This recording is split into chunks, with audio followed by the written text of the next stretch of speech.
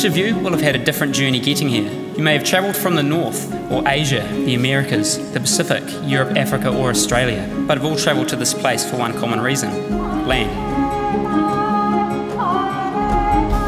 To our graduates today, congratulations for graduating from Lincoln. You have just graduated from one of the world's top 5% of universities, one with a 140-year plus proud achievement of success. After Lincoln, I became a name, at least in my country, and somebody. What you've really learned in your time at Lincoln University is how to think, how to solve problems, how to use new information as it comes along to the benefit of your country.